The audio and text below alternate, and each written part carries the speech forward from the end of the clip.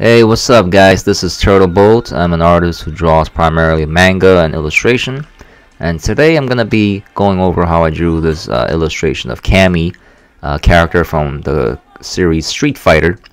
And she's just kind of chilling with some denim jacket, some tattoos. Definitely a more casual approach to her design, rather than her, being in a more action cinematic pose, which I think next time I'll do something like that. But I just generally enjoy drawing characters, in more like chill, I was about to say lo-fi setting. I don't even know if that fucking makes sense, but you guys get the gist, right? Just kind of a little more of how they would look like if they were just doing regular shit, like getting Starbucks coffee while waiting in line at the DMV.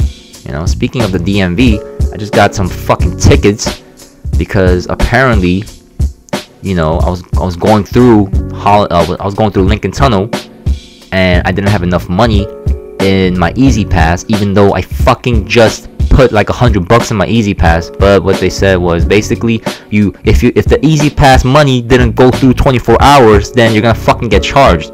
So they charged me like $16 plus another fucking $50. Like, what the fuck is that? They charged me $66, even though I had money in my Easy Pass. All right, yeah, but to be fair, of course, I should have put the money beforehand before I crossed the fucking bridge. I'm sorry, the tunnel. But, who am I to blame?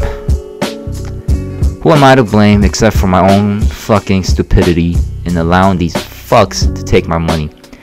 Anyway, I want to talk more about the drawing instead of the fucking mundane fucking frustrations of everyday life. So this is Cammy from Street Fighter. I did the inking by hand, and then I put it in my scanner, scanned that shit, and obviously coloring it, as you can see, in Photoshop, in my old ass version of Photoshop. Right. So what you see here is actually what I'm doing. I ain't doing shit.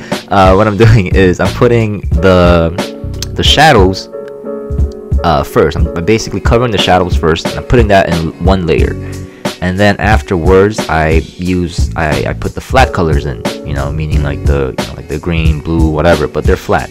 So a good trick in Photoshop is that what you can do is you can basically set this layer with the shadows with the layer style multiply, so then it automatically kind of goes on top of it without you having to, for example, put like a different shade of darker green or a darker tone of what of these colors.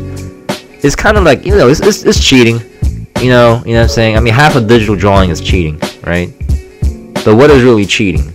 Is it, if it's easier, is it really cheating?